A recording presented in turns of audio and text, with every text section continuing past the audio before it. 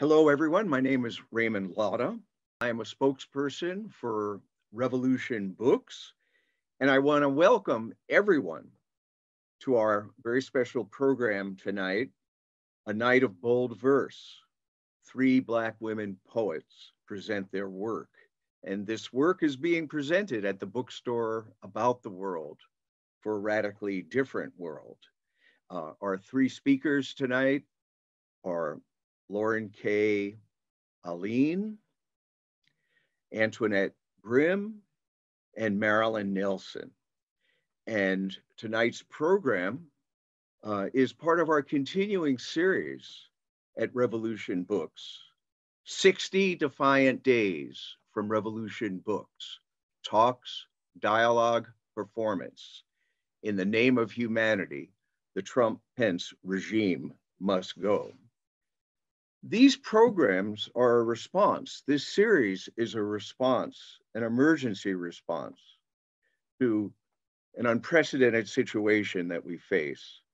We're facing one of the most dangerous situations in modern history. Fascist regimes threaten to tear the world to pieces. And the most powerful of these monstrosities, the Trump-Pence regime, is marshaling forces to hold on to power and to consolidate full out fascist rule. And just in the last 2 weeks, witness what's happened. Trump continues to proclaim that he will not honor the outcome of this election if he's not elected. And he's threatened his fascist thugs to go to polling stations to intimidate, bully, and suppress. In Los Angeles last weekend, the federal immigration police launched raids in Los Angeles, San Francisco, and San Diego, rounding up immigrants, subjecting them to detention, putting children in cages, deportation. This is the fascist program at work. And then we saw last night at the so-called town hall meeting that Trump took part in. Once again, he supported and gave backing to white supremacist reactionary groups, in this case, QAnon. And then they've been ramming through the nomination of Amy Coney Barrett, this Christian theocrat who wants to outlaw abortion, ban gay marriage, and who announced yesterday that she's a climate warming denialist. This is the road. This is the marauding road that these fascists are on. And these programs at Revolution Books, the very different types of events we're having, are aimed at deepening people's understanding of what we are confronting, of heightening people's determination to go into the streets and to stop fascism through sustained nonviolent protest, and to raise people's sights to the revolution that humanity needs. I encourage people to look at one of our most recent programs in 60 Defiant Days, and that was a dialogue between National Revolution Book spokesperson Andy Z and Yale philosopher Jason Stanley, who spoke on the theme, how fascism works and how to stop it. I would encourage everyone to go to refusefascism.org and look at the pledge that has been signed by Noam Chomsky, Cornel West, Arturo Farrell, the poet Jessica Care Moore, calling on people in the name of humanity. We refuse to accept a fascist America. We will stop a regime that imperils the people of the world and the earth itself. We will take to the streets day after day and call forth others. We demand Trump-Pence must go. So that's the background for 60 Defiant Days and what we're doing. And we're having literary events, we're having film showings, we're having dialogues. And then tonight, we're having this very special poetry reading. Our readers, again, are Lauren K. Alleyne, Antoinette Brim, and Marilyn Nelson. And the format is going to be, each of them is going to read and comment for 15 minutes. And then there'll be some conversation among them. And Perhaps we'll be able to get back to another round of readings. We're very excited about having a poetry event tonight. And then we encourage you in the listening and viewing audience to send in your comments, your thoughts to the chat, and we'll see what comes in. I'm going to say a little more a little later about our great needs for funds and your support for this bookstore about the world for a radically different world. I'm going to introduce our first reader and poet, and that's Lauren K. Alleyne. Lauren is from Trinidad and Tobago. Her fiction, poetry, and essays have been published widely, including in The Atlantic, Crab Orchard Press, and Ms. Muse. She is the author of Difficult Fruit, and I think most recently, if I'm right, Lauren, Honeyfish, is that right? And I'm very excited to announce, we just learned that Lauren was just named a finalist for the Library of Virginia Literary Award. And we send our congratulations to you, and we hand the stage over to you as we start our event tonight, a night of bold verse. 3 Black women, poets, present their work, and Lauren, it's all yours. Thank you so much to Revolution Books, to Ray, to all of you guys, to Marilyn for the invitation. I'm excited to read with Antoinette, who I haven't seen in forever, and to speak and take this moment to acknowledge the dire situation. I speak as a woman, as a Black woman, as a Black immigrant woman, and you know, very much embodied and at the crux, I think, of all that is imperiled in America. And so I am not a citizen of the United States, and so I cannot vote, but I certainly hope that the folks out there who have that privilege and responsibility certainly use it to, you know, bend that arc of justice and drive us toward that more perfect union that is inclusive and welcoming and just and equitable. The first poem I'm going to read is in the voice of Gretel from the story Hansel and Gretel, which I feel I need a little explanation just because it's one of those, as a writer, I really interact with the world through narrative and through story. And that's one of those stories that just sort of always stuck with me. One, Disney can't do anything with it. There's no wedding, no love story. And also, I just think, you know, what does it mean to think about the world through the lens of a young girl, right, who saves herself and her brother. And so I'm always sort of invested in using that lens. And, you know, again, story helps us understand the world, and we have to keep using the stories, right? And so in this poem, Gretel advises America. The story is old. There is safety, then danger, then the illusory ending. There is a person who believes everyone is for the taking, who will make food of you and assume you will comply with no resistance. This is always the mistake. The trick is old. There is no great again, no return to what was for anyone, not the father longing for an unburdened life, not the stepmother clambering toward the dream of ever after she'd polished beneath her lids for a lifetime, not for the children who must grow away from innocence one way or another. The moral is this: you already know the spells for survival, your mind's swift magic, the miracle of your hands, love, and all its attendant fire. The other poem I'm going to read is also published. That was appeared in Ms. Muse, and I was, you know, thinking of just all these ways of like activating old things for coping mechanisms. And I learned one weekend a few years ago at a conference about the Blazon form, a form that sort of basically scanned a woman head to toe and complimented everything about her in poetic form, in simile. And you know, with a pussy grabbing possible president, that seemed a little leery. And so I thought, how do I co-opt that form from objectifying to subjectifying, and even more, I think, powerfully revolutionizing. And so this is Anthem for the Beloved, which is ourselves, which is all of us, a blason.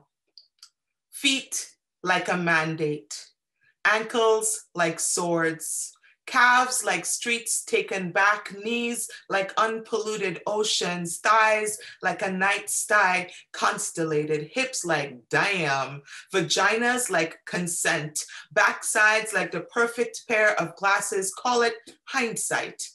Navels like rebellions, guts like uncolonized galaxies, breasts like generations, clavicles like cutlasses, shoulders like ancestors, spines like ropes that refuse the lynching, ribs like a binding, backs like holy books burned and rising new from their own ash, necks like revolution, turning, chins like anchors, jaws like justice, mouths like Genesis, like evolution, tongues like revelations, noses like bullshit detectors, cheeks like an invitation to the table, eyes like incantations, foreheads like shields, third eyes like a summoning, minds like a table with seats for every vision, hair like our varied and growing multitude, reaching, always reaching.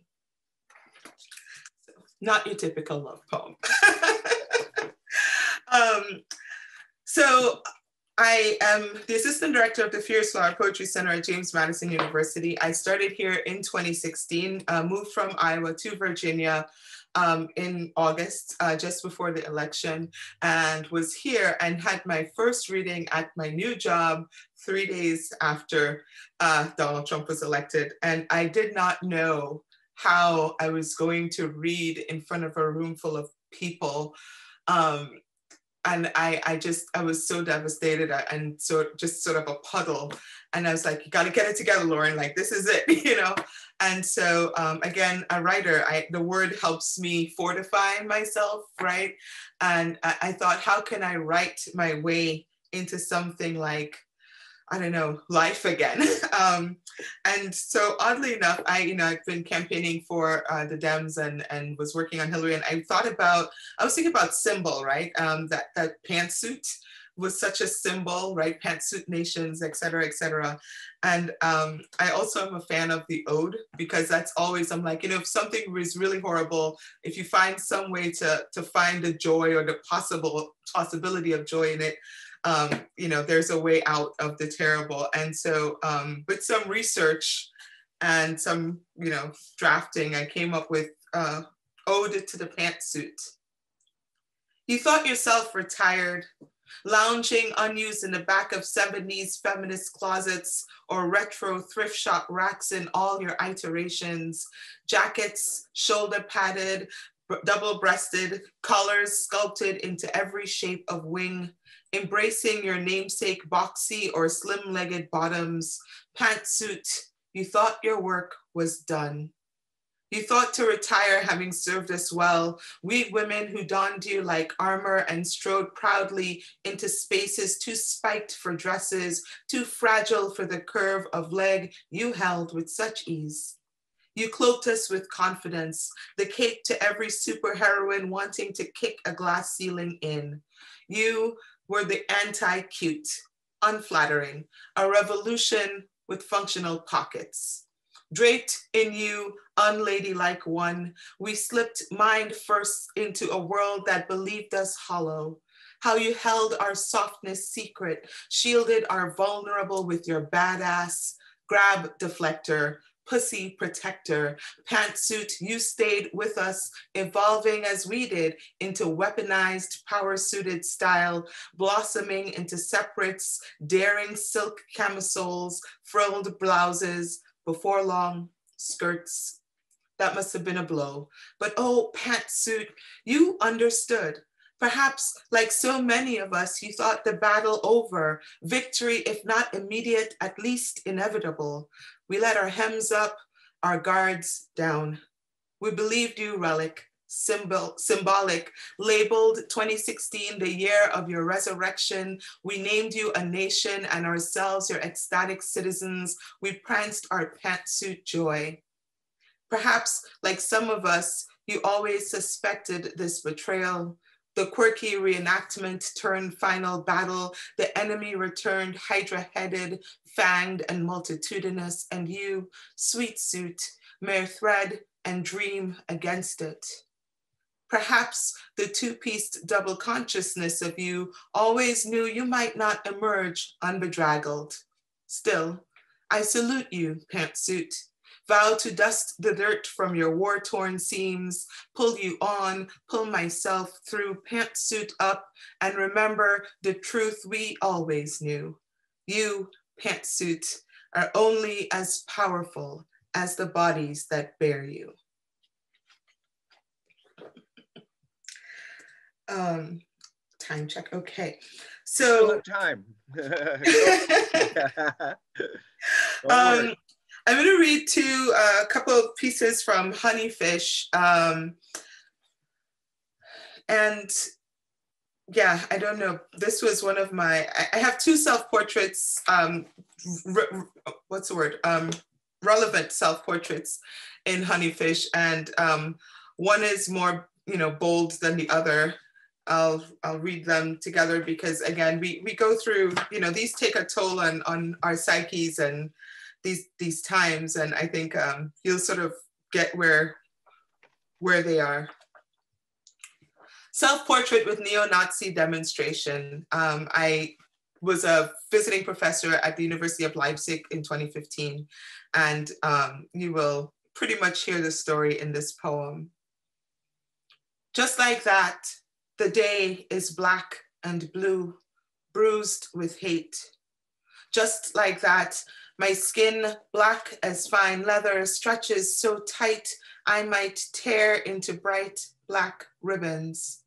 See the flag, spent and flaccid, the windless black, red, and gold clutched in a fist that I fear will name my black face dirt and land. And so, just like that, plans fade to black.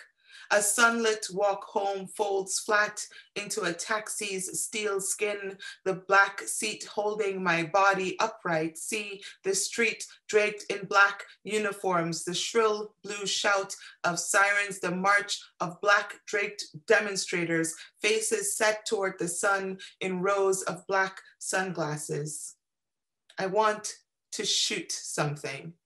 To become a black grizzly and claw someone's throat. What I mean is, I want to be black and brave, but today I'm not, just like that. Self-portrait with burning crosses, and this is set in Dubuque, Iowa, 1 year later. There isn't enough water to make a mirror, enough light to give back the faces wearing night like armor. I've got nothing to hold on to in this white ass town with its white ass worries, where someone decides to ignite America into some again burning greatness. I'm in the Capitol talking poetry and witness when I read the news and try to put out the flames that crawl across my skin. Forget it, but my tongue tastes like ash. My hands wisp into smoke, hold nothing but history. Fury explodes bright and without mercy. I become the burning. Who struck the match? Who pulled out this white hood, this fiery robe? A student? That woman in the bank with the frosted hair and glasses? The brown-toothed old man who shuffles down Main Street every morning at 8? Was it the surly couple across the street, or the one who smiles wide and distant at once? Was it a lone wolf or a gang of pimpled teenage boys regurgitating the diet of Fox News and hate they'd been fed their whole lives? I am a woman with skin that summons crosses and flame, which is to say, I am always burning, which is to say, I do not have enough tears to put myself out.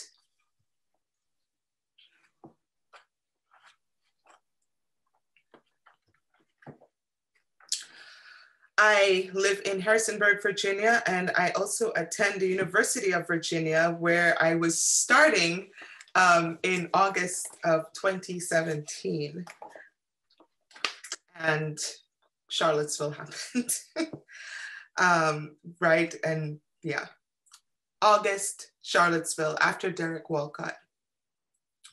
In one corner, the first match hisses, and soon a chorus of light answers. Someone shouts, now, and the bright beast stirs, begins its booted, many-legged march. Someone raises an anthem, blood and soil, hungry how it swells, feeds, roars. Fists of flame snarl the air and spits snakes of smoke. Underfoot, the black earth shudders, mute, immutable. Trees bend with invisible weight. Above, the black and weary sky gathers its army of stars.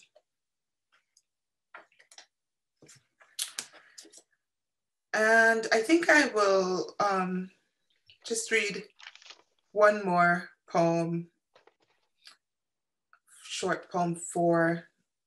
I'm just sort of thinking about, you know, what do poets, what can we do? I'm so sorry, hold on, let me try to find this page. It disappeared on me, here we go. And part of what it means, I think, to engage in this work of social justice and equity and just striving for a better America where we can all be safe is paying homage and remembering the lives that are taken as a result of it, that are lost. And this is a poem, Heaven, for Sandra Annette Bland. Where does a Black girl go when her body is emptied of her? And her wild voice, where does it sing its story when the knots of history make a grave of her throat?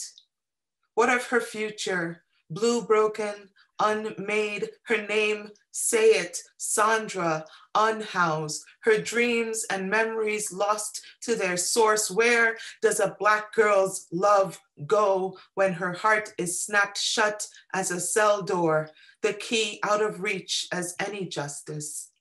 And what gift is lost when a Black girl is made a body, her light dimmed into shadow, gone? How many angels weep when a Black girl is torn into wings? And I'll stop there. Wow. I want to thank you, Lauren, for that very powerful reading. And I'm going to introduce our next poet, and that is Antoinette Brim. Antoinette is the author of 3 collections of poetry, These Women You Gave Me, Icarus in Love, and Psalm of the Sunflower. Antoinette Brim is a Cave Canem Foundation Fellow, a recipient of a Walker Foundation Scholarship to the Fine Arts Works Center, and she is a Pushcart Prize nominee. She's also a professor of English and a printmaker and collage artist. So multivarious interests and pursuits and achievements. So we're very happy to have Antoinette with us, and she'll begin her presentation of poems and commentary. Thank you so much for having me. You're doing God's work here with all of these opportunities for people to get together and process what's going on and to make a stand. I want to say thank you to Marilyn for sharing the stage with Lauren and I. Of course, we stand in awe, and our hearts, you know, are so big whenever you're in the room. And I want to say to my sister Lauren, whoa, you knocked my socks off. I was breathless, and I'm blinking back tears here, you know, but I'm going to try to catch my breath. Thank you very much. So I'm going to read primarily from my new collection that I'm working on, which is very much in its fledgling stages. But before I do that, and I will read a couple of things from some of my other books. When we were all called together to do this, and the topic of what type of theme might we want to pursue with our readings, my heart just went to all the women, the mothers that are out there and everything that they're going to. So I'm going to start with a poem from my book, Icarus in Love. And it's called Raising the Temple at 4 a.m. And I'm just going to read an excerpt of it. So it begins with two epigraphs. One, a rock pile ceases to be a rock pile the moment a single man contemplates it bearing within him the image of a cathedral. And then the second one, 1 Corinthians 6:19, do you not know that your body is the temple of the Holy Spirit? The time before daybreak is the calm before battle, before the world demands the face of hope and the eyes of attention be turned its way. I recall David, whom God did not allow to build the temple because he was a man of war, because he had shed so much blood. I resolve to be a woman of peace today, knowing that it will be hard to enter the world with only a few smooth stones and the God of my youth. Solomon spared no expense for the temple, even to the point of paying its cost with 20 cities in the land of Galilee. The earth remembers wars and loves the sons and daughters it holds close. I swallow the bitterness of coffee, smooth and unsweetened. I hear the distant voices of my sons, the call of my daughter. I go to them with a step imbued with the surety of motherhood, a sweet and daily martyrdom. I offer them comfort against the morning, clothing against the elements, and food to fend off their newly aroused hunger. I recall Solomon, for whom wisdom was the principal thing. I pray I have raised a temple of refuge and kindness in which to shelter them.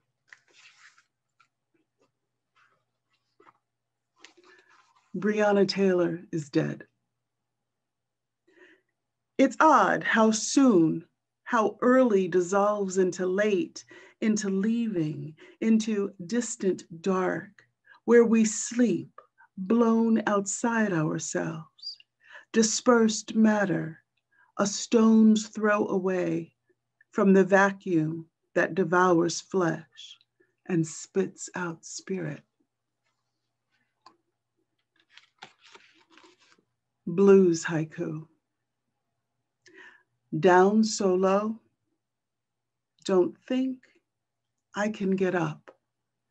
Down so low, don't believe in up. So this next poem came to me because often I teach the narrative of Frederick Douglass, but I love the narrative so much because there's so many fabulous lessons in it. But there is one particular section of the narrative where Freddie, as he's called at that time, is sent to the slave breaker Covey.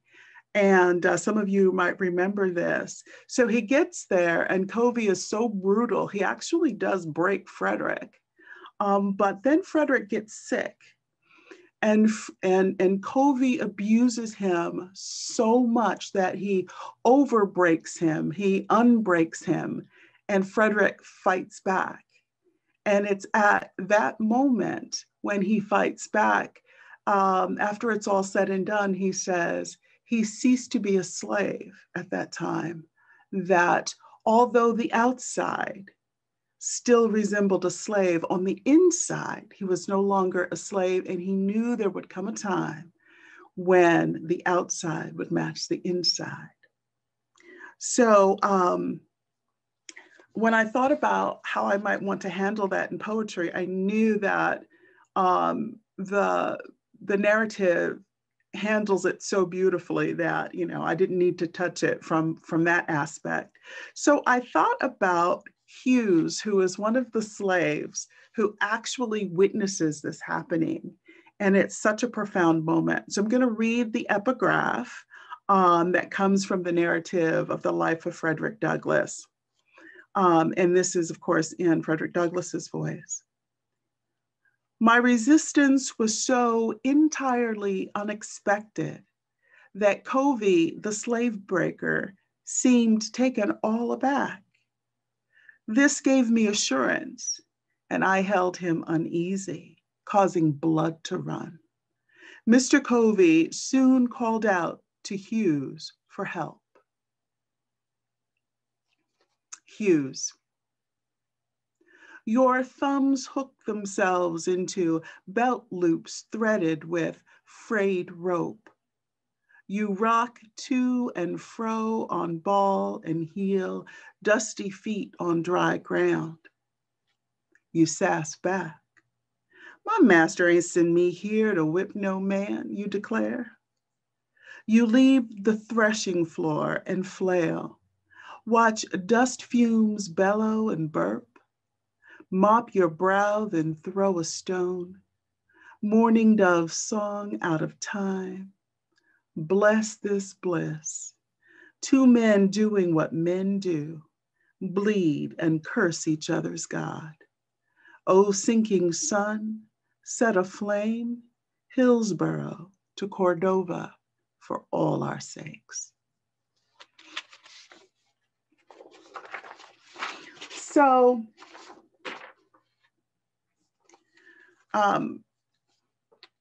my mother was a singer, and one of the things that, one of the, I guess I should say, album sets that was playing in my house all of the time was Porgy and Bess.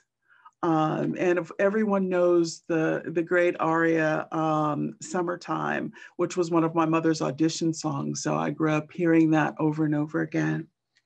Then, as an older woman, I got to thinking about that because I was saying, I want to hear that again. So I downloaded it and I was listening to it and singing along. And then I thought to myself, George Gershwin wrote this, and he put these words in these other people's mouths, right? In these Black people's mouths. And I wondered what Bess would say to Gershwin about his work of art. And this is what I came up with. Bess to Gershwin. For us, it spill out in song. At first, hushed as old men's sorrow, then thunder, rolling like a hurricane in summertime. For you, what'd it be like to find say-so in the wide open jaws of Black faces, white teeth gnashing out, the age-old mourn and moan to a white God so high up you gotta holler to be heard over the wind? What you know about what's for keeps, what you know about wanting, and what be gone, gone, gone, what you know about having plenty of nothing. You tell me, what wound's gonna bleed when lies blew the air? You tell me how to pray all the day, pray to keep the devil away, keep from fretting about hell. What you know about rot gut grief, or how to undust the happy? Tell me, what is necessarily so? In the morning time, evening time, summertime, wintertime, you telling me sing, laugh, and dance for you. All you know is we're gonna take it up, grip it, smooth it, soothe it, into song. We're going to take it up, even walk it across the river. No ways tired. We already know it takes a long pull to get there. We already know it takes a long pull to get there wherever you're getting to.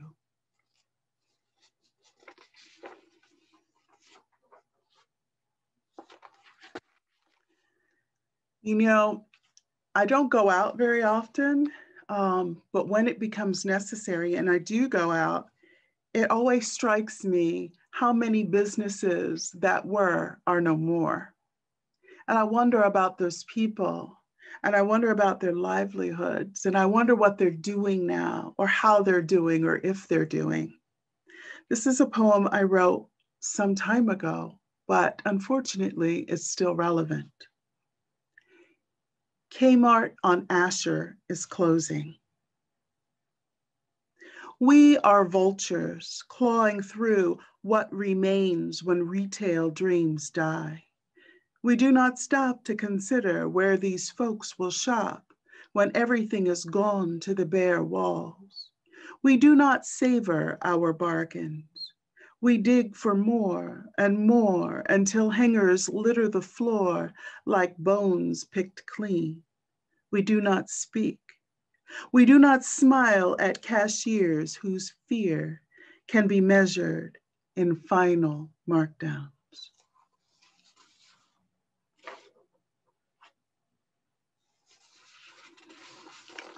So just have two more pieces. This poem is the title poem from the collection that I'm working on now, America's Rorschach Test. And so the Rorschach test is this famous ink blot test, and the ink blot is kind of ambiguous, and you look at it and say what you see there.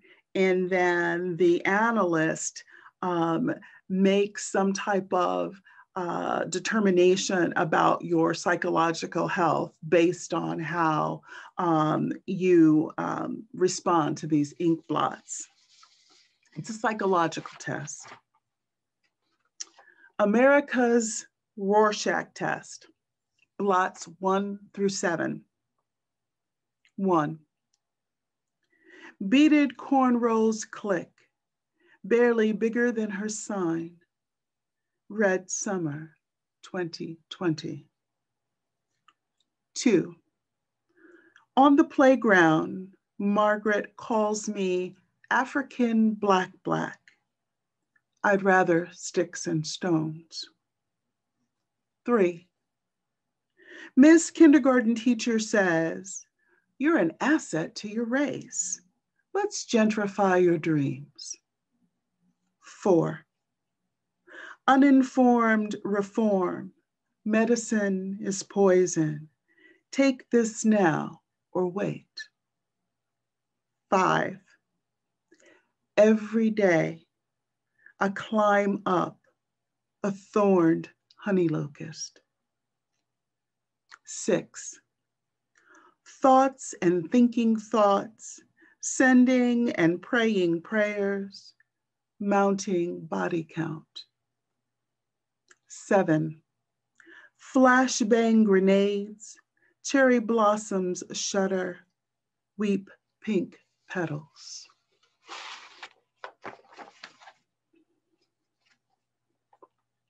This last one is a duplex.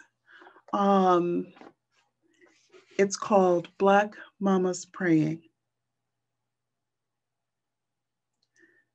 Black mamas stay on their knees praying, cursing the lies folks tell about how the world don't need you. The world don't need you is a lie folks tell themselves when they step over blood gelled black and slick.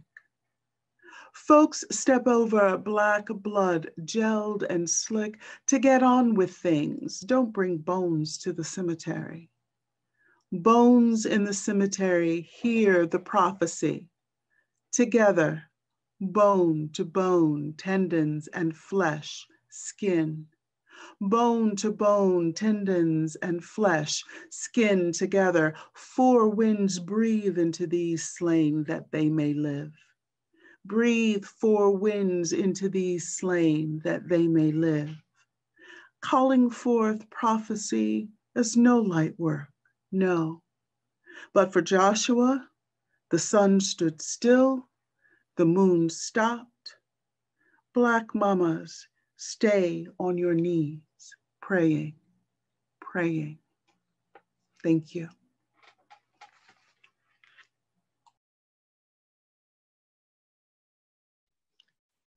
Well, thank you, Antoinette. And we are very grateful for, again, another powerful, lyrical, and beautiful presentation.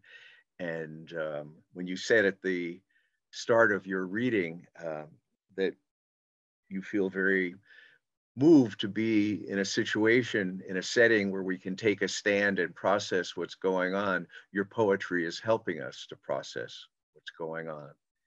And I want to move now to our next poet. And give me 1 second, Raymond. I'm going to just stop my video for a second and give my cat some food because he's sitting here meowing and he'll get louder if I don't do something about it. So it's 2 steps away. okay, so this is proof. This is proof to our audience that we are live and unrehearsed here for this event of our 60 Defiant Days from Revolution Books. Talks, dialogue, and performance.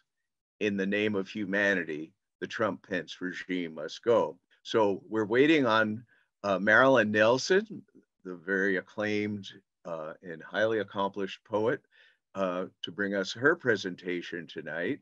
And we've heard from Lauren K. Alleyne, and we've heard from Antoinette Brim, and the cat lover is back on stage. We're so delighted to have Marilyn Nelson with us. I want to introduce her formally. We had a little informal introduction just before. Marilyn is a 3-time finalist for the National Book Award. She is one of America's most celebrated poets, period, exclamation point. And she is the author or translator of 17 poetry books for adults and children, 5 chapbooks. And in 2014, she published a memoir that was named one of NPR's best books of 2014, and that was How I Discovered Poetry. And her critically acclaimed books for young adults include the memorable and beloved A Wreath for Emmett Till. So we are very honored to have Marilyn with us tonight. And I hand the stage over to you, Marilyn. Thank you very much. I'm pleased to be reading here with my sisters. And the problem is reading at the end, you feel like you have to live up to somebody else. You guys are really good. I was really moved by both of your poems. Thank you for that. And so about mine, I'm going to say that I don't write about the current moment. That's not what I'm called to do. I have been writing about history for a long time, and I just yesterday had a conversation about a new project that's going on here in Connecticut called Witness Stones, in which towns in Connecticut do research and find the names and what they can find of the histories of people who were enslaved in these towns. And then they're making little bronze plaques with names of these enslaved people and the stones that will be installed in various places, like around the town greens and things like that. And think the program started in Guilford and West Hartford, but it's moving now, it's growing. And again, it's called Witness Stones. And I am just really touched by the idea of witness stones. This is based on a project that happened several years ago in Berlin, Germany, in which apartment buildings have plaques at the entrance with the names of the Jewish families who lived there and were taken away during the Third Reich. And it's incredibly moving to walk into an old apartment building and see these names and dates in front of you. So I've been thinking about the movement now of remembering names, say the names of Sandra Bland and George Floyd and Breonna Taylor and Michael Brown and Laquan McDonald and so on and so on. It's impossible to say all of their names. There are so many of them. And what history does is, one of the things it can do is to record names and to remember also people who were lost to injustice, whose names are not remembered. So I'm going to read as many poems as I can fit in to this period. Poems which name names of people who were victims of injustice in the past of the United States. And I'm going to read, I think, I'm trying to get my phone to work here, from, I think, 3 books, a few poems from each of 3 books. The first book is called The Meeting House. Ta-da! It was written to celebrate the 350th anniversary of the First Congregational Church of Old Lyme. And I have belonged to this church for several years and was asked if I would write some poems about the history of the church to celebrate its history. And I was given all of the historical documents and learned a lot. I'm going to read some poems about people in Lyme, Connecticut in the 18th century and remember their names. This first poem is called Me, Jane. And the one little bit of information is that in the 18th century, people bought the pews in the churches, so that if you were a wealthy person, you bought the pews in the front of the church, and the pews became less expensive farther back in the church. So this is Me, Jane, Lyme, Connecticut, 1729. 2 members in good standing of the church record and sign a business transaction. In consideration of the sum of 25 pounds, one mulatto girl of 3 years old called Jane to have and hold, possess and enjoy as his own proper estate forever during her natural life. 2 members who have seats in the front pews.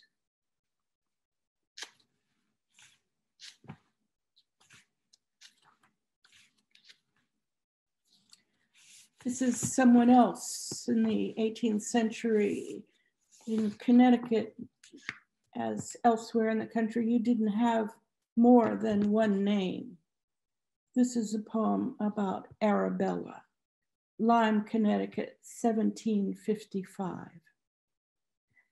Timothy Mather Jr. drafts his will in 1755 at 74.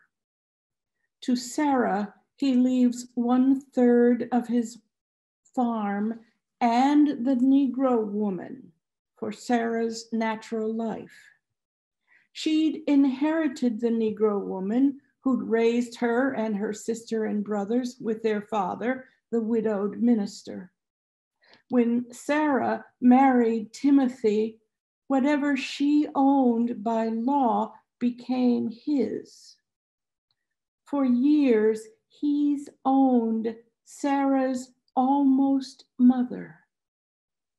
When he dies, Sarah will own her herself. If the Negro woman outlives Sarah, Timothy dips his quill and writes, she shall live with either of my children she chooses. When she can no longer work, it is my will that my son Joseph shall maintain her at his own cost for the rest of her natural life. Arabella.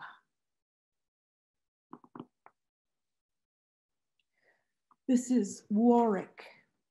And the one informational note here is a word, ngombe, in the poem, which is Swahili for cow.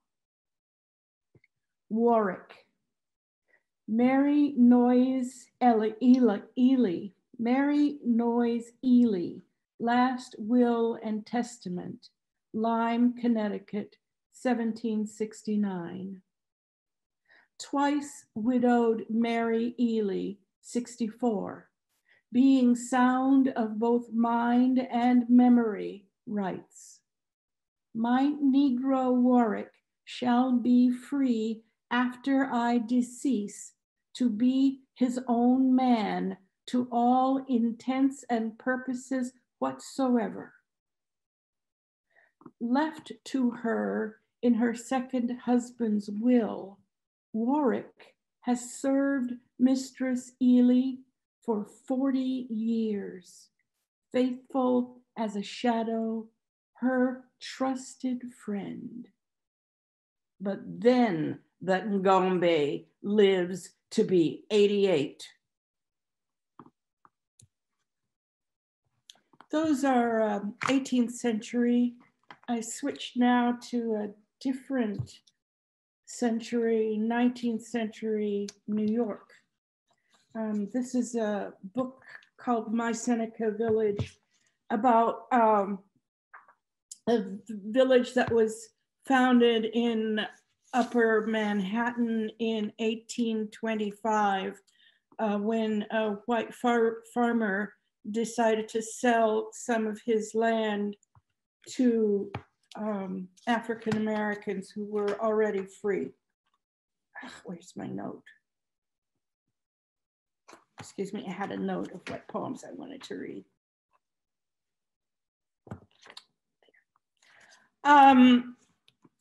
The village lasted for about 57 years and was destroyed when the city decided that it needed a park. So this village, Seneca Village, was destroyed in the creation of Central Park in 1852 or 57. I'm going to again read poems that have names in them. This is a poem. I used names from the census records of Seneca Village and used the names and descriptions of the residents of Seneca Village to illustrate what was going on in the village and in New York. So this is a woman named Diana Harding who owned an orchard in Seneca Village. It's dated 1826, and the only little note is a codicil is an addition to a will. After the will's written, you add a PS, you change your mind, okay. Saplings. Diana Harding, 1826. Freed by a miraculous codicil, I find myself the owner of one me. Two slightly swampy lots, one deep well, one one-room palace and opportunity. In honor of generations denied the right to roots, I plant saplings. The future will harvest the fruits.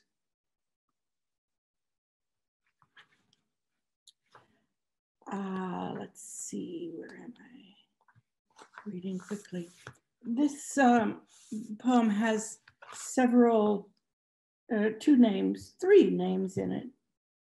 One of the women who lived in this village was a little bit older than many of the others, and I decided she would be the hairdresser and that she would be the carrier of news and gossip for the village.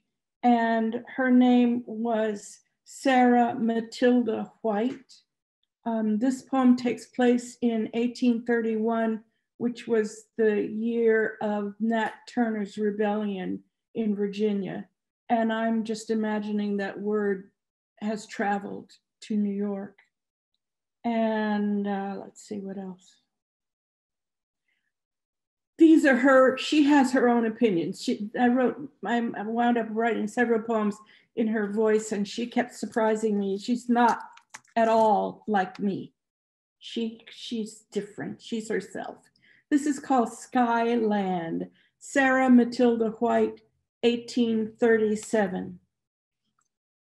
Elizabeth, that bump looks good on you. Don't blush, honey.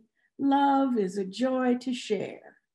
Now, what are we doing today with that mop of hair? Sit on down. I'll fetch warm water and shampoo. This week, shagbark nut oil with peppermint. Mortar and pestle and I are on a quest to find which combinations work the best, kettle by kettle of crushed oil and scent. You heard about Jane Bolden? Such a shame. Lean back. But she was lustful to the end, acted like every man was her boyfriend. Sometimes I was tempted to call her out of her name. Pat dry while I heat the oil. You heard about that Nat Turner that led slaves to rebel? For 2 days, whites in Virginia lived in hell on earth like us, I hear. Yes, mad, no doubt. Thinking justice means turning the tables around, showing the cruel no mercy. That makes sense by the natural logic of experience, but it ain't the teaching my mama passed down. All right, Elizabeth, cornrows again? You're too tender-headed, girl. Try not to flinch. 45 they killed, for which hundreds were lynched. Yes, he was a hero, a man among men. He was hanged, flayed, and quartered. They cut off his head. Maybe God spoke. Maybe madness played a part. But I believe vengeance harms the avenging heart. Was he right or wrong? Ask the future. Ask the dead. All done. Tell Obadiah to watch his back. Thanks. Have a nice day. Yes, that's on my list of things to ask when I'm called to my rest in that skyland where everybody's black.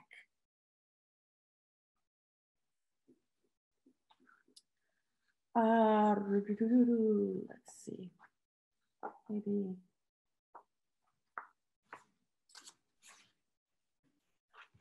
No, let me cut a few out of my plan.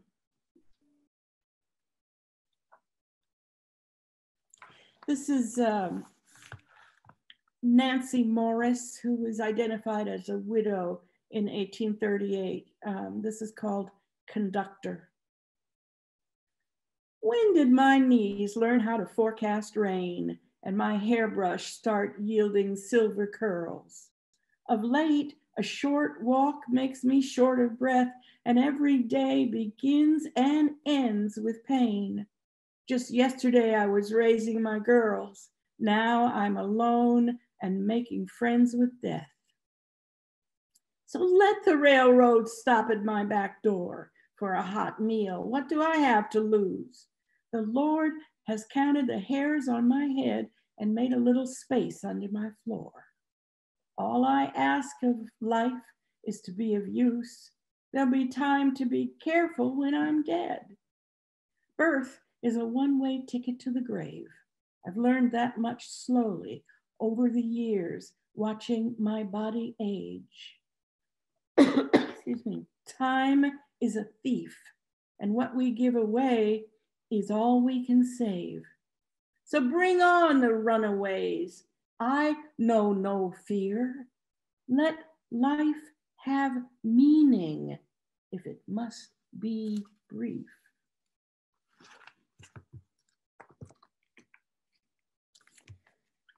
Reading from a book called Miss Crandall's School for Young Ladies and Little Misses of Color, which was a collaboration with Elizabeth Alexander. We wrote poems about the girls who were students in the school founded in, I believe, 1835 by Prudence Crandall in Putnam, Connecticut, Canterbury, Connecticut. It was founded in 1831 in Canterbury, Connecticut. It was a girls' school.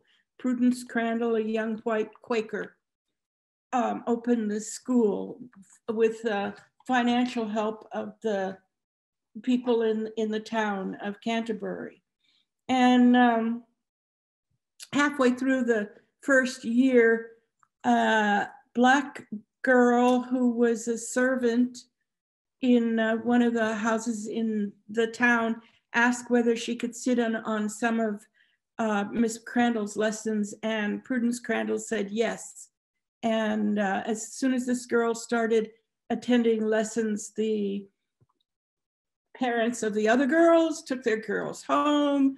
The town took its money back. The state of Connecticut passed a law against opening a school that would educate African-American children. Prudence Crandall was found guilty of breaking the law. She had to spend time in jail, blah, blah, blah, blah, blah. It was a terrible scandal, but she is now the official heroine of the state of Connecticut. But no, there are several books written about her, but none written about the girls. And this is a poem about the first girl to arrive in Canterbury. The first, I missed one step. Prudence Crandall closed the school after all of this. And then she opened it as a school for Black girls. And that's why she's a heroine. She said, forget you. I don't need your children in this school. This is going to be a school for Black girls. And girls came from all up and down the Eastern Seaboard to be educated. There were about 14, 15 young teenage girls in Prudence Crandall's school. Briefly, it's an absolutely fascinating story. This was the first girl who arrived. Her name was Anne Eliza Hammond, and this is how she was received in Canterbury. This is just called Miss Anne Eliza Hammond. I brought here in a bag between my breasts money from Mama's friend who had bought herself, then saved enough by working without rest to free 4 friends. This woman gave me her wealth of carefully folded dollars so I could take Miss Crandall's course of study. And within a week of my arrival, I was summoned to appear in court. The judge ruled I'd have to pay a fine, depart, or be whipped naked. Honey, the first white fool that thinks he gonna whip me better think again. Touch me and you draw back a nub, white man. I ain't paying and I'm staying. People's dreams brought me to this school. I'm their future in a magic looking glass. That judge and the councilman can kiss my rusty black. I think I might have time. I might have used my 15 minutes, but I might have time to read 2 very short poems. May I do that? You absolutely can and must. Thank you. These are also names. They're not, they're names we need to always remember to speak. Okay, this is a name that's implied, not named in the poem, but this is a poem called How I Discovered Poetry. It's a kind of a memoir of my life during the 50s when I was a child, between 4 and 14.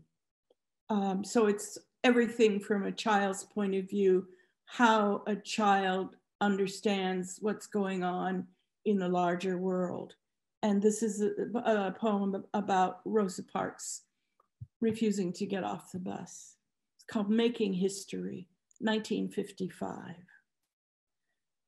Somebody took a picture of a class standing in line to get polio shots and published it in the Weekly Reader. We stood like that today, and it did hurt. Mrs. Liebel said we were making history, but all I did was squinch up my eyes and wince. Making history takes more than standing in line believing little white lies about pain. Mama says first Negroes are history. First Negro telephone operator, first Negro opera singer at the Met, first Negro pilots, first Supreme Court judge. That lady in Montgomery just became a first by squinching up her eyes and sitting there. And this is the last one I'll read. You'll recognize the unspoken full name. It's another 1955 poem. It's called Mississippi. And it's, we went every Thanksgiving to have Thanksgiving dinner with my Aunt Charlie in Omaha. So it's on the road to Omaha. Over the river and through the woods for miles of 4-lane highways slowed by blowing snow, through towns named for long vanquished Indians to Aunt Charlie's house in Omaha we go. Hypnotized by the rhythm of the chains, I eat a sandwich passed from the front seat where Mama and Daddy are talking about a boy named Emmett. Jennifer, whispering to her doll, crosses the line between her side and mine, and when I poke her just a little bit, she howls as if it hurts out of sheer spite. Behave. Lost again in the inwardness of thought and my 5 senses, I add to my list, thank you for not stationing us in Mississippi. I should probably have said that my dad was in the service, and not being stationed in Mississippi was a wonderful, wonderful thing.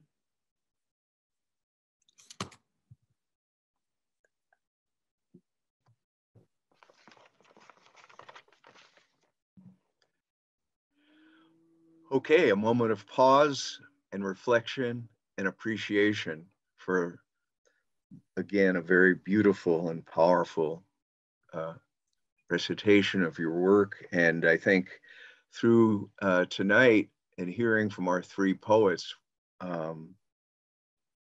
It's really been, I have to say, a tribute to the power of the spoken word and what the poet can do to retrieve history and to bring us into the present.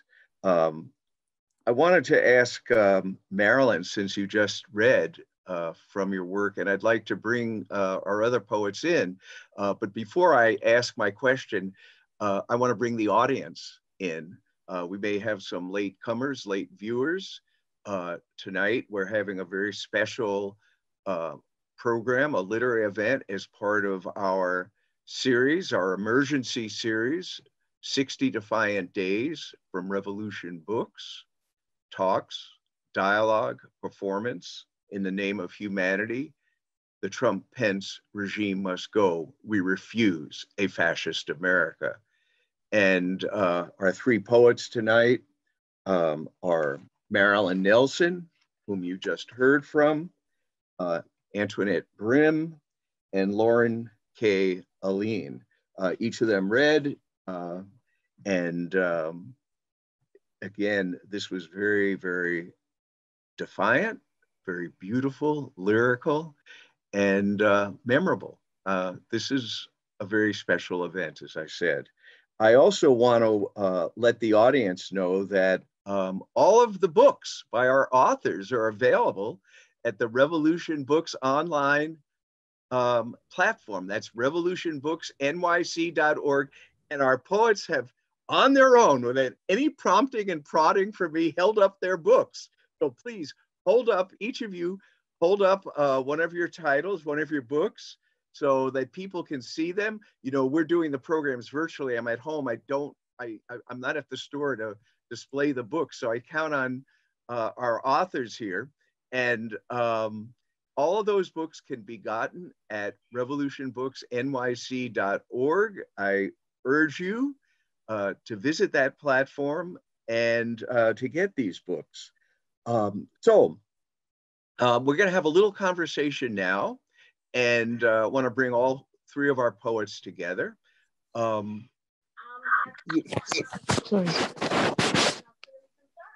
There's a little. I'm sorry. Reiko, can you hear me?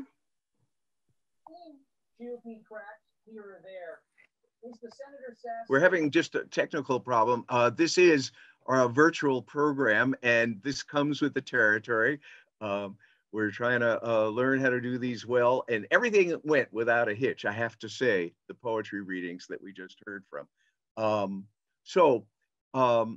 Let's open the conversation. Can you hear me, our guests? Can you hear me fine and see me? Yes. Okay, good. Yes. Okay, because there's something has happened on my screen, but that doesn't matter. So, Marilyn, you started your presentation by saying, well, I'm not so much speaking of the current moment, I'm speaking more historically. On the other hand, one couldn't be, one couldn't avoid the fact that what you're speaking of historically is very much of the moment. And and I'd like to hear you kind of like, hold forth a bit on, how you see this, historical reclamation project that you're engaged in. I thought the description of the witness stones was very emblematic of the whole project of what you've undertaken here.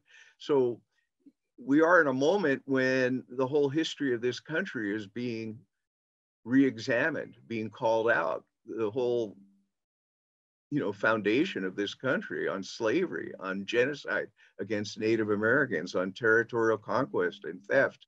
And you're going back into this history to reclaim the lives and the humanity of those who have not been heard from, and there are the lessons within this. So I just thought that this relationship between the history and the very detailed and delicate, reclamation that you've done, the stories that you've told, and how that actually does bring us to the present. At least that's how I heard it, Marilyn. So maybe you could, say a little more about the interplay.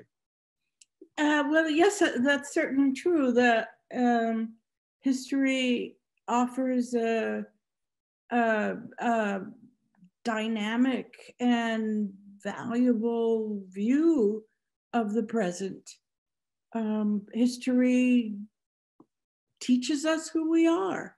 It teaches us where we are and where we've come from, how far we've come, and how far we have yet to go. But the history that's being re-examined now by the larger audience of America is not a new history. It's just that it's been ignored by a large part of the population. We've known about it. Native Americans have known about it. This is the truer history of America. We were taught a dishonest history, a mythical history that only told a small part of the truth. And what's happening now, and I understand that it must be painful for people who've believed the lies of the myth to have to suddenly look at true history and recognize that the earth that we are all singing is so beautiful, the spacious skies that we look up to, looked down on earth that was soaked in blood. And we've ignored that. We've been taught not to recognize that. And it's just that now it's not possible, for a while at least, to ignore the truth of our history. But there have been times earlier when a larger part of the population has seen a truer truth about America. In the 30s, for example, there were many people who were seeing poverty, for example. You only have to study American literature to see that there have always been people who've seen the truer history, in my opinion. And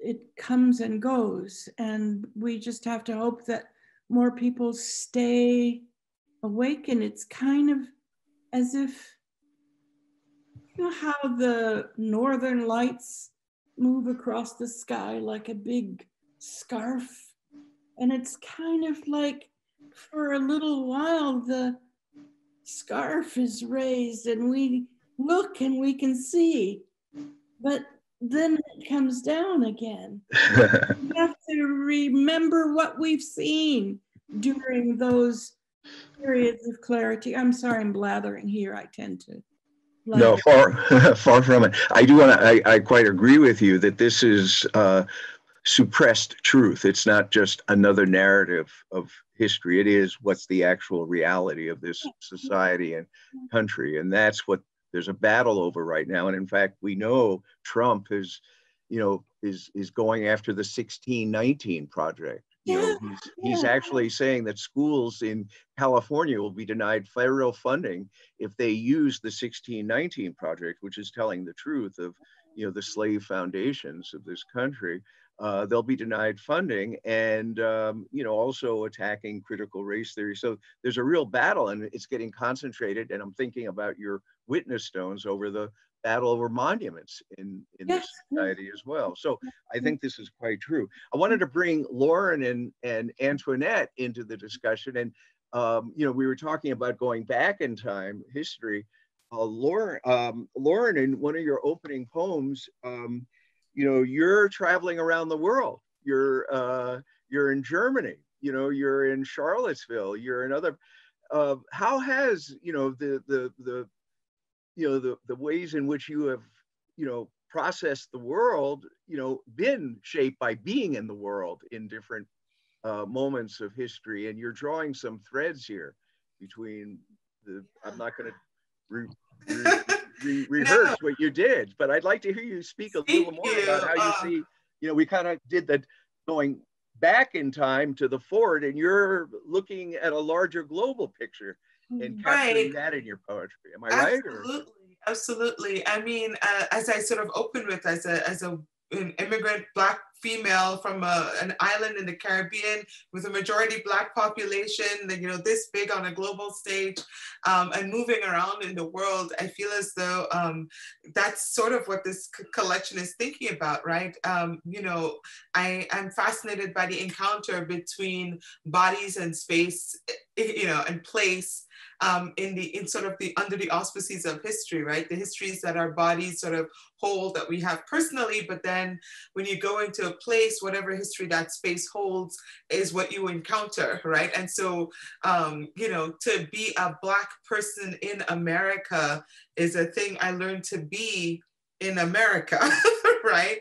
And, you know, I was reading one of my journals from Germany where I was like, I've become American because now I'm thinking of myself as a Black person as I'm in Germany, where, you know, again, there were anti-immigrant riots and this neo-Nazi demonstration. And so, you know, one of the sort of disheartening things is certainly the way that anti-Blackness and white supremacy has spread. You know, it is a global phenomenon. It's happening everywhere in all of these nefarious, overt, covert ways.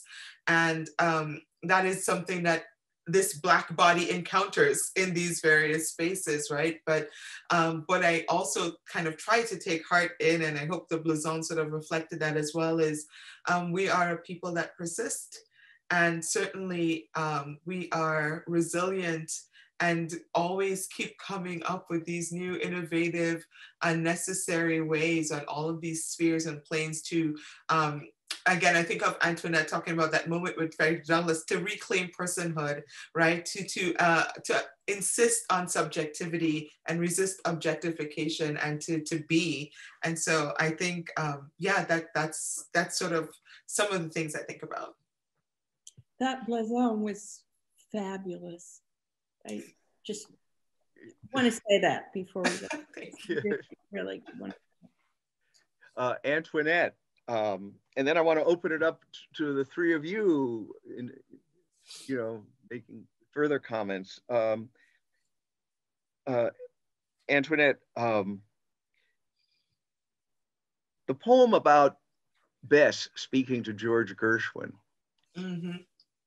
I wanted to hear you deconstruct that a little more. I thought that was a very provocative and, you know, it was a very creative work. And, you know, it does kind of speak to the ways in which people are grappling with, you know, what is authentic and the voices that are heard and that can speak. And also the role of art, that the artist is able, I mean, the artist is able to, because he or she is an artist, to go places that others can't, to capture experience.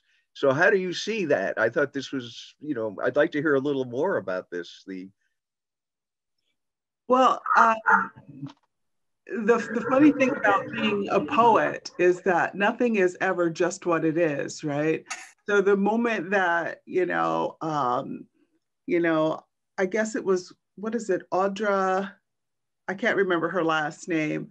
She was on Broadway. They had done the revival. Audra McDonald. There you go. Had done the revival. And I must have seen it on TV or something and then thought, oh, wow, I remember that. And so I'm listening to the new cast singing and all of that. And so then I said, well, I want to know a little bit more about this. And then I was like, wait a second, you know, Gershwin, you know, is a guy from New York. What in the world, what made him think that he could do this, right? That he had the agency to do it, or the wherewithal to do it. And so I did a little research. He went down to South Carolina, I think it was Charleston, for a year, listened to how people talked, and wrote this, you know, this opera. And, you know, I just thought about who's who gets to tell the story? I guess getting a little Hamilton, you know, who gets to tell the story, and was that his story to tell? And I thought about the fact that Black people are portrayed oftentimes through the lens of societal mores and the way other people think we talk, the way other people think we think, the way, you know, other people encounter us, so to speak. And I thought, you know, what would she just say to him? You know, because the bottom line is, when she was given, my, you know, fictional Bess was given that script, she had to take it up. She had to do it, right?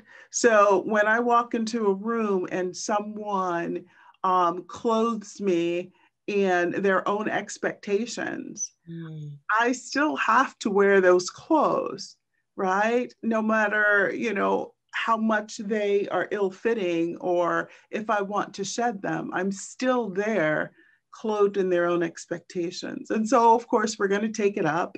We're going to do what we have to do. We're going to either try to correct it or whatever, but we still have to deal with that. And I think ultimately that's what Bess decides.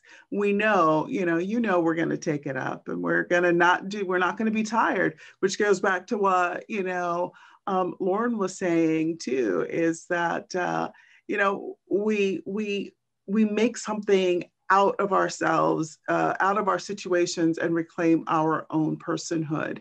And I think those beautiful songs in the mouths of those beautiful Black actresses was a way of reclaiming personhood. Yeah. Okay. I'd like to, if Reiko can hear me, can you hear me, Reiko? I can. I just want to just keep me posted if any comments come in, you know, that we might want to share with our poets. All right. Okay. I mean, I'm not, you know, I think people are more riveted than they are taking notes and sending in comments. So among the three of you, you know, I'd like to open it up to your conversation. If you had thoughts and reflections on what was read and commented on tonight. I took a couple of notes myself because, you know, I'm sitting here with so much talent and experience, and I wanted to ask Lauren, where did you come across that? I don't speak French, so what is it, a blouson? Where did you come across that form? I mean, that is absolutely amazing. And I love form, you know, that's my thing, right? I think you have three form lovers in here. Absolutely love form. Yeah. And I was at a conference. I was at a conference at UVA, and one of the speakers gave a talk on in which he referred to the blouson. I was like, oh, I don't know that one, and sort of looked it up. And it's, you know, on the one hand, it's sort of, you know, it's in that, you know, not medieval, Renaissance sort of, you know, your eyes like the sun, and it's sort of on and on and on about, and I just thought, oh. But, you know, simile after simile after simile after simile, it's a litany of simile, really, you know, but, and then I thought, you know, I want to do something more interesting, I hope, with that form. But yeah, it was a good find. Yeah, it definitely is, because immediately I was like, oh my God, what can I do with that? What can I do with that, you know? Well, I want to thank you for teaching me something else. And the other thing that I was thinking about was the amount of research that you do, Marilyn, with your work. I love research. And I think that I love the research process almost as much as the writing process. So I was just wondering, you know, if you could talk more about, you know, just research in your work. Well, you said you love the research almost as much as, Yeah, that's the problem. It can take over your creative life because it's so interesting, and it's hard to stop yourself. I don't know what else to say about it.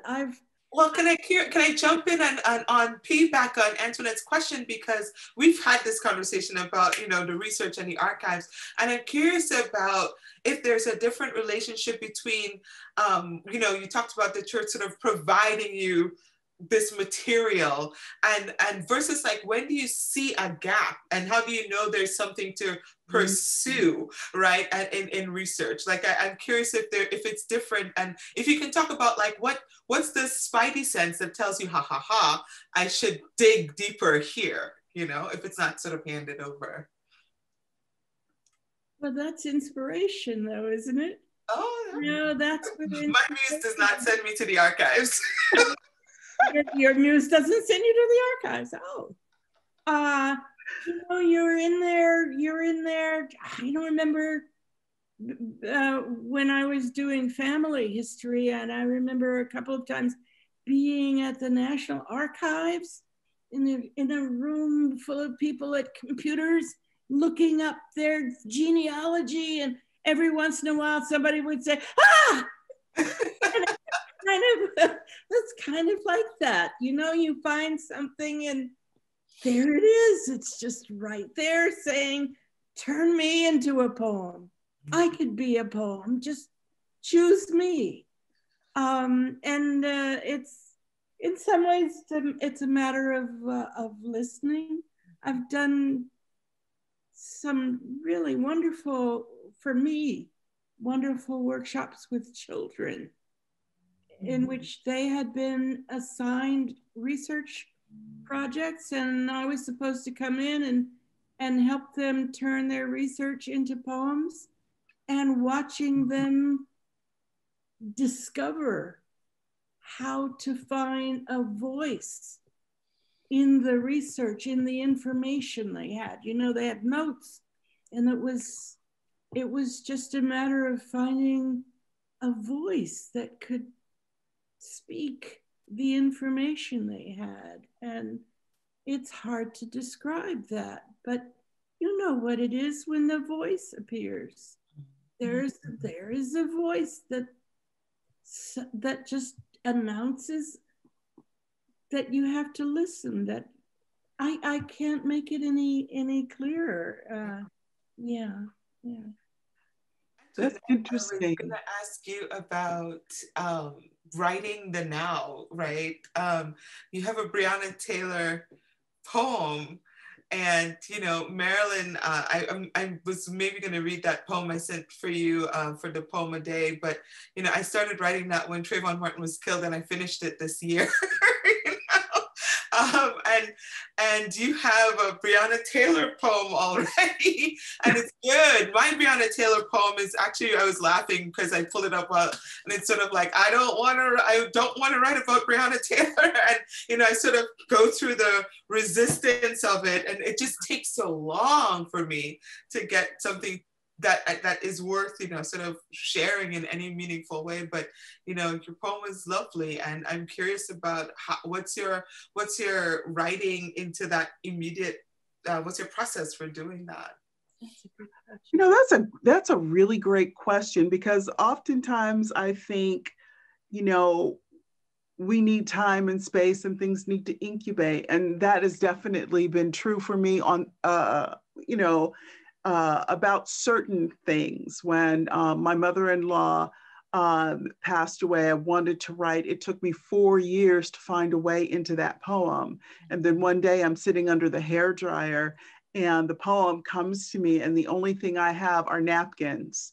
And I start writing the poem that ends up being 4 pages long on napkins, and then taking them back to the computer and sitting down and finally having something to work with. When it came to my Trayvon Martin poem, and then I'll get to the Breonna Taylor poem, I wasn't really someone to write the now, like right in the moment. And I was just so torn up inside. And I walked into class to teach, and my students were just sobbing. And I looked at one of my students and I said, "What's wrong?" I mean, I knew, but I was like, why, what is making you weep now in this moment? And she said, "My son is 6." And I knew she's counting off to when he's going to go from looking like a baby to suddenly, looking like a threat. And the whole class ended up being about them discussing all of this. And so then later on that day, I went to go pick up my son, Thomas, and he says, "Can you give my friend Bombs a ride home?" That was his, his nickname, Bombs. And I said, "Yeah." And he turns around and he says, "Trayvon."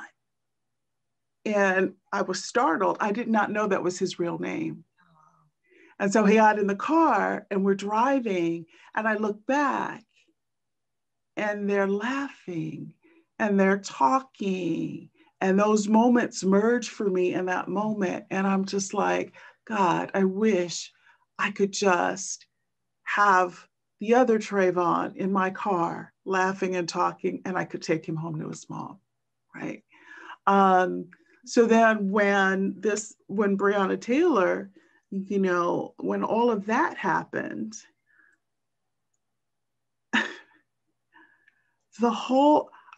I said, you know what, there's going to be a lot of poems about Breonna Taylor's walls, because, right, they're the only thing that got any justice out of all of this, right? The walls. But I was in a poetry workshop with Jericho Brown, and he had us with all of these different words, and so he was asking us to the opposite of this word, or what's the synonym of this word. We ended up with like 72 different words. And out of that, this whole notion of something blowing up and Blackness. And I thought, wow, what does it mean to be blown outside of yourself? To be asleep one moment and to be safe, to be startled out of a dream, and then the next thing you know, to go from that darkness, the darkness and joy of sleep, to the darkness and fear of what you see, and to the darkness of forever. And then that was the poem. And so I think what's happening now is that I'm so full of all of this stuff, and I'm so alternately enraged and saddened and scared that I got to put it somewhere. And so that's why I'm having to write these poems in the now. Yeah, that's a long answer. No, that was perfect. Thank you. Wow. We're all hurting. I see people on Facebook every now and then say, check on your Black friends, they're not fine. And the truth of the matter is, we aren't. You always see me smiling. I'm the happiest person in the world. I'm the most grateful person in the world. I, have come a real long way from, having a very dysfunctional and abusive childhood to, living my dream life, having my dream job, doing what I want to do every day, which is write poetry. But I'm still afraid. If one of my kids calls me at a time that I do not think is a normal time somehow, my heart explodes before I even pick up the phone. I've had to stop myself from saying, "Is everything all right? Where are you?" Because I'm like, My God, that's no way to answer the phone. No way to live, really, right? Right. Just be joyful. My God. Hi, babe, you know, then let me, you know, let them tell you what's going on. But yeah, I think I this is the other thing. And I got to remember that this isn't just the three of us, right? This is going all over the world, whatever. How can we be expected to be okay? Why are you so mad? Why are you angry? Think about it. You know, my precious little boys aren't little boys anymore. They're big, muscled, you know, Black dudes. My daughter, you know, looks like Breonna Taylor, you know, and the fact that they're beautiful Black women, right? Living their life and smiling for the pictures. I actually did a digital poem thing for a Networked Humanities, Digital Humanities event. And it was so funny, it was revelatory to me because I had this one photo of Sandra Bland and her mother, and they were in a pose. And I had a photo of my sister and my mom in the same position. And it was that moment, you know, because the question always becomes like, well, why this particular death, right? There's so many, you know, which is not to say, you know, but there, you know, but and why? And am I falling into some media trap, right? But I think what the media sort of makes visible, we get that window into how similar and how close those lives are to ours, right? And, you know, I think of Sandra Bland sort of driving across the country to a new job. Well, I'm a person who, as we talked about, I move around all the time, you know, and yeah, I don't always use my blinkers, you know, so how is that a fatal error? You know, but, you know, just seeing that image, that picture of Deborah and my mom, and that picture of Sandra Bland, her mom, and her middle name is Annette, and my mother's name is Annette, and I was just like, oh my gosh, our interiors do so much work that we don't even know is happening. That is, you know, great, again, to put that in a poem, but also what are we holding, right? What are we holding? And that, I think, therein lies the question. We are packed, all of that is packed in us. It's weighted on our shoulders, right? It's stuffed down in our gut. It's in the back of our minds, even when we're just, you know, I tried to tell my son about, you know, he has a son now of his own, but I think I've used this with all three kids, trying to explain to them, you know, what it's like to be a parent. And I said, you know, from the moment that you're born, there's the soft background music playing in the back of, you know, your head. And it's, you know, you and it's your siblings. And I brush my teeth, you know, and I go to work and I lecture and I lit, but all the time there's this music playing softly in the back of, you know, my head.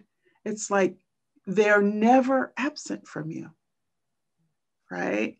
And so the thought that they may be absent from you and you can't step in front of them to catch the bullet, or you can't plead with the officer to put the gun away, or whatever. You're somewhere flipping a pancake and your kid is out there somewhere.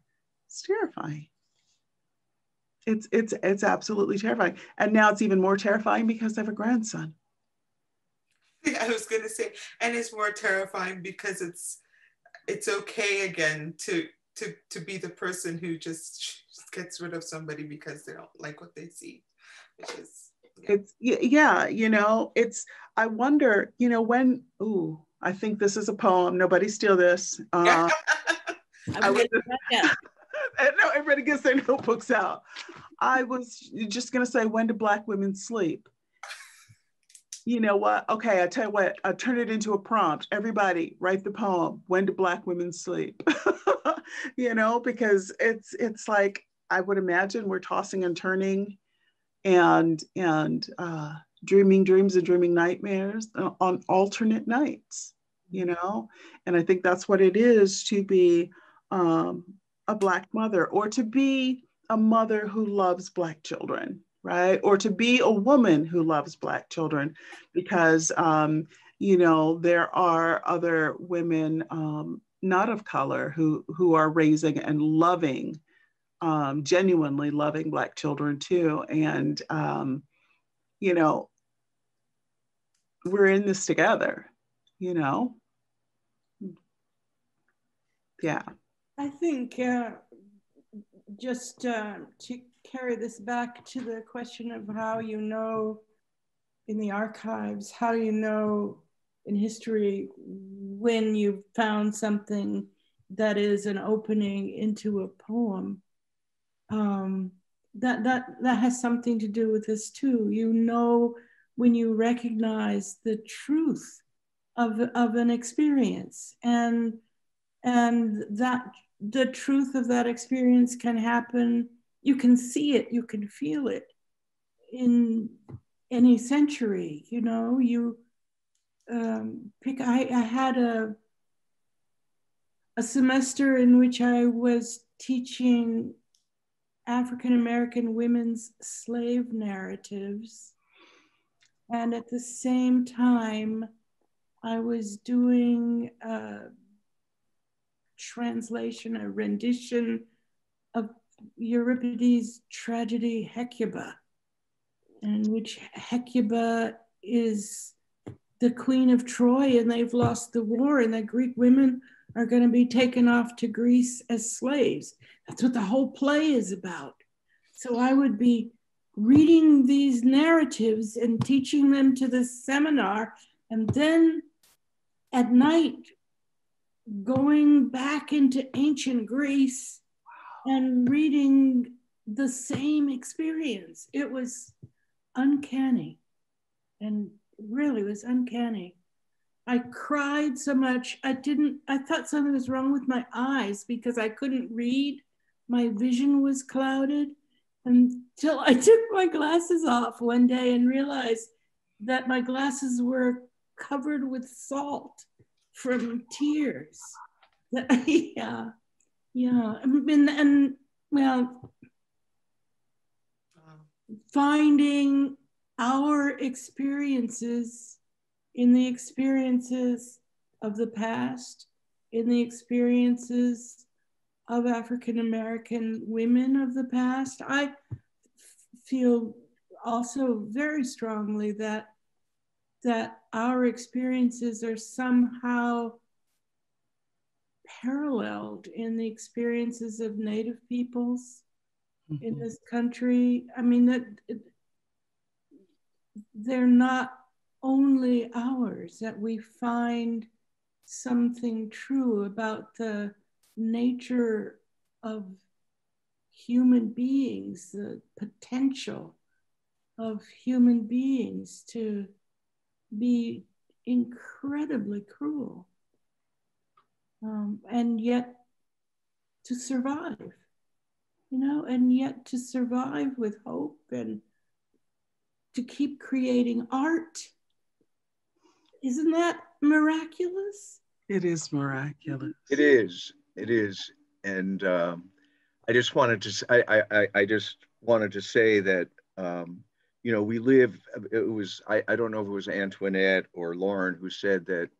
You know, it's always been terrifying, but it's more. These are more terrifying times. Someone had said that, and I think this is true. This country has been founded on slavery, and it's a thoroughly racist society. And now we have a genocidal racist in power, a regime that will really stop at nothing, you know, to secure its power, and has an agenda, which is, you know, misogynistic, white supremacist. And people are looking at a moment like this to artists to say what needs to be said at times like these. And these are the words that you're uttering here, everyone, you know, all in all of these poems, and taking that long view of history in this country. And Marilyn is talking about going back into ancient history, and you know, and there is something about, you know, our common humanity and the common oppression that people are facing in the world today. You know, it's all stemming from a system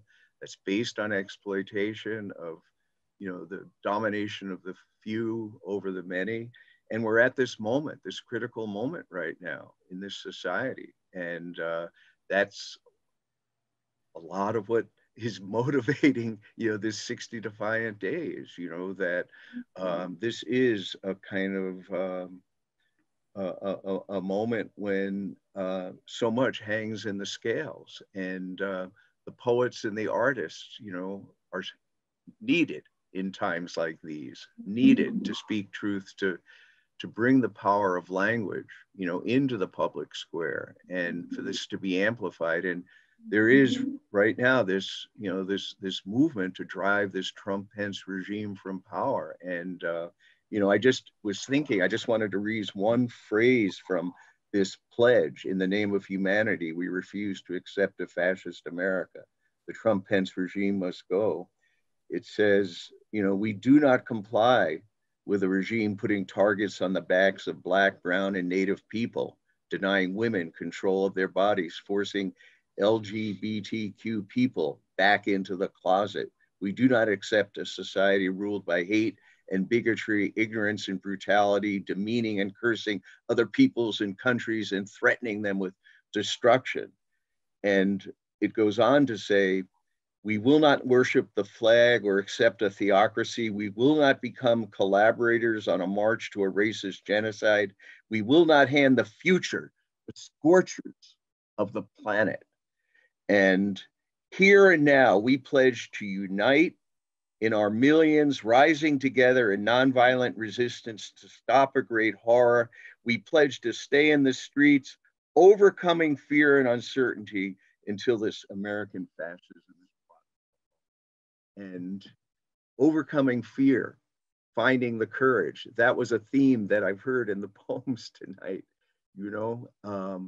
and seeing ourselves as being connected, in lives and through our language and through our images with something bigger than ourselves. So I just think this, this has been a very, and continues to be a very powerful and poignant evening. And I just want to, at this point, once again, thank the poets for bringing, all of this, to us tonight, and to share with each other. And we are learning, and, it's been a real, very, very important experience for all of us. So I just wanted to take a few moments, if I could, to say a few more words about Revolution Books and to call on people to support this bookstore, because tonight's program is testament to why, this bookstore is so needed and so essential. And I'm really, on behalf of the staff, calling on everyone in the viewing audience. We're counting on you to support Revolution Books, and its critical work. We like to say now that this is a very special resource. It's a beacon for a whole new world at a time when this Trump-Pence fascism must be stopped. And, this is a place that really values critical thinking, the poetic spirit, and the struggle for the truth. It's a place where people come to grapple the way we're grappling with each other tonight, to grapple with each other, and to bring our insights and our questions, to dig deeply into why the world is the horror it is and how it can be changed, how it can be transformed through revolution. People bring their toughest questions, and they bring, their understanding, and we do this together to get the deepest understanding of things. And the beating heart of this bookstore is the work and leadership of Bob Avakian, who has developed and who is the architect of a whole new framework, a radically new framework for human emancipation. And this is called the New Communism. And this is the scientific method and approach to understand the world deeply in order to transform it radically, to make a revolution, to change everything, to emancipate all of humanity. And, Marilyn was addressing the common experiences and threads, among different peoples and sections of society. And we're looking at history, and we are talking about a revolution to get beyond a society divided into oppressors and exploiters, oppressors and the oppressed, exploiters and the exploited, and to put an end to all oppression. And that's what makes this bookstore so special. And you know, there's no revolution without the imagination, without the poetic spirit. We have to envision the future. And I heard, I think it was Marilyn was referencing earlier about planting saplings. And, you know, these are saplings of the future, and they're saplings being planted in very troubled ground. And this is the moment that we're at. I wanted to let people know about some of our upcoming programs. We're very excited. We're going to have on October 23rd, we're going to have Anthea Butler, who is a professor of religious studies at University of Pennsylvania. She had co-initiated the scholars strike that took place in early September at universities all over the country. People were holding special classes, no business as usual, to address, you know, the burning issues of the day: Black Lives Matter, the destruction of the ecology of the planet. She is going to be speaking on October 23rd here on the theme of scholars and activism. So we're looking forward to that. And then we're going to have Martin Espada, the great Puerto Rican poet. He's going to be doing a special program. It's called Martin Espada, Poet of the Political Imagination. So he's going to be here on October 27th. And we are setting in place a number of other programs. One of the more interesting ones, I mean, they're all interesting, but this is something that you don't get to see and hear, I emphasize here, every day, and that is we're going to have a cello concert outside in San Francisco. It's going to be an open air cello concert. And it's going to be a performance of a classical piece by an African-American composer. So that's what's in the offing. And this is why we need your support. You can donate at revolutionbooksnyc.org. You can do it through Venmo at Rev Books, R-E-V Books NYC. And you can do it at Cash App, which is the $ Rev Books NYC. And people should donate. They can become a sustainer. And these funds are going to enable Revolution Books to promote and project this 60 Defiant Days so we can have larger audiences. And we want to maximize the impact of these events, help us recover from the shutdown during the pandemic. We've opened, both the New York and the San Francisco stores have opened for, limited hours, limited days. We're complying with the health restrictions, and we want to restock our shelves with the books that matter. So I call on everyone, to support, this indispensable resource, and let other people know about Revolution Books. Put us on your Instagram, tell your friends and colleagues, and also get in touch with us with your ideas, because we count on you for your support, for your involvement, for your energy, and for your creativity. So I just wanted to say that, by way of bringing people into the house of Revolution Books. And we really appreciate all of what we've heard tonight and experienced tonight. And I was, wondering if maybe each of our poets would like to make a last comment or read a last verse to say good night. So, if there's a poem that everyone would like to read, that would be great. If there's something people would like to say, that would be welcome. If you are so moved, but we have been moved by you. So I just want to thank you again. And if we want to do a little round robin, that would be great. If not, it's been a wonderful evening. So I want to close, well, not close, but I have one poem I saved because I started with Gretel, and I wanted to read a Gretel poem. Great. Which is Gretel's Note on Normal. I only wrote 2 things this whole pandemic, and both of them were in Gretel's voice. Gretel's Note on Normal. You want, I know, to go back to normal, that distant sepia sweet place your memory has touched up with erasure and longing, I know. I can tell you how in the hell of the cottage, that kidnapping come quarantine, all I could think of was home. I drew the blanket of the familiar over my days and dreams, wept when the new reality of my life poked me with its bony finger, ordered me to rise and cook, all of it a cage I could not break.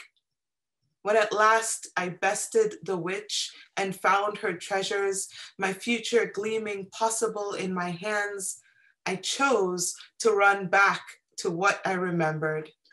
I write to you now from that place, which is to say, I would go to that girl heaving with relief and remind her that she was no lost sheep, but a lamb sent to the slaughter.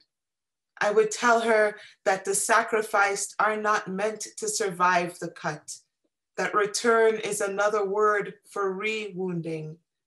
I would tell her she has been sharpening the formidable weapon of her mind, that her hands can build as well as burn. Forget normal and back and happily ever after. I would say to her, imagine otherwise. Thank you for tonight. That was absolutely amazing and the perfect way to go out. I'll read a quick poem. I think the one comment I'd like to leave with is we have to find our way back to civility somehow. You know, nothing's going to get better unless we can actually sit down and have some type of conversation. And I think that we need to also remember that the children are watching, right? This poem is from Icarus in Love. It has echoes of Gwendolyn Brooks and Yehuda Amichai in it. It's called Welcoming the Night. Brambly fingers escort the night across screaming skies, while the quiet moon, flawless as a baby's rose fingernails, bears the lament of the worthy poor, whose pained cries are reminiscent of melody fleeing from a flautist's mouth over broken glass. Behind all this, some great happiness is hiding. Yes, some great happiness is hiding, perhaps in the children. Yes, in the children. Happiness is hiding in the children.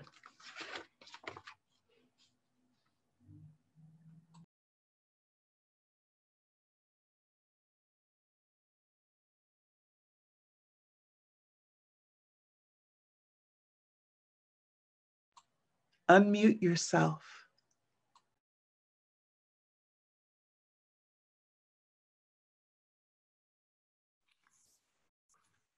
Thank you.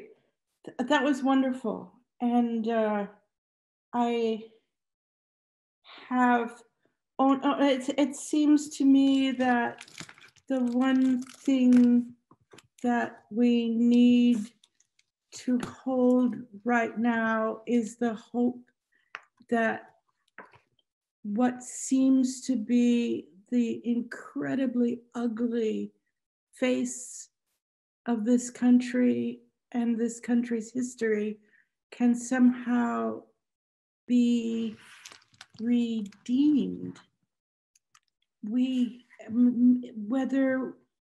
Is it possible that democracy, the ideal we believed we were built on, can survive? Is democracy really possible? We keep telling each other to vote. Can we believe in that now? The people in this awful administration are trying to make us not believe. And yeah, so I'm going to read a poem. It's just a description of something that happened to me about 50 years ago. It's called Minor Miracle, which reminds me of another knock on wood memory. I was cycling with a male friend through a small Midwestern town. We came to a four-way stop and stopped, chatting. As we started again, a rusty old pickup truck, ignoring the stop sign, hurricaned past scant inches from our front wheels. My partner called, "Hey, that was a four-way stop." The truck driver, stringy blonde hair, a long fringe under his brand name beer cap, looked back and yelled, "You fucking niggers," and sped off. My friend and I looked at each other and shook our heads. We remounted our bikes and headed out of town. We were pedaling through a clear blue afternoon between two fields of almost ripened wheat, bordered by cornflowers and Queen Anne's lace, when we heard an unmuffled motor, a honking. We stopped, closed ranks, made fists. It was the same truck. It pulled over. A tall, very much in shape young white guy slid out. Greasy jeans, homemade finger tattoos, probably a Marine Corps boot camp footlocker full of martial arts techniques. "What did you say back there?" he shouted. My friend said, "I said it was a four-way stop. You went through it." "And what did I say?" the white guy asked. "You said, 'You fucking niggers.'" The afternoon froze. "Well," said the white guy, shoving his hands into his pockets and pushing dirt around with the pointed toe of his boot, "I just want to say I'm sorry." He climbed back into his truck and drove away.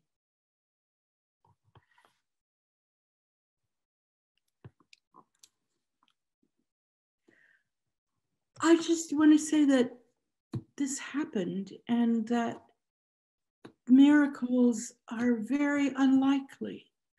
They're impossible. But there's always hope that people can change, that people can turn around and realize they've been crazy, they've been stupid, they've made terrible mistakes, and maybe, I don't know, maybe it's possible that change can happen. It's not likely. It may require major miracle, but if we don't hope, then how do we go on? And one of the things that I think art, poetry makes possible is that it opens a space inside us where that seed might grow.